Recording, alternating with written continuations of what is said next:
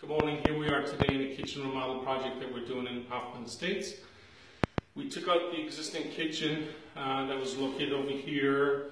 The current owners didn't like the kitchen. It was boxed in, it had a peninsula, the layout was dated, and they had a small dining table in the breakfast area, which is just, space is way too tight for entertaining. So we took out the common wall between the kitchen and the family room, and the common wall between the dining room and the kitchen, which is right here. We're moving the kitchen into this current space. What was the old dining room has a vaulted ceiling.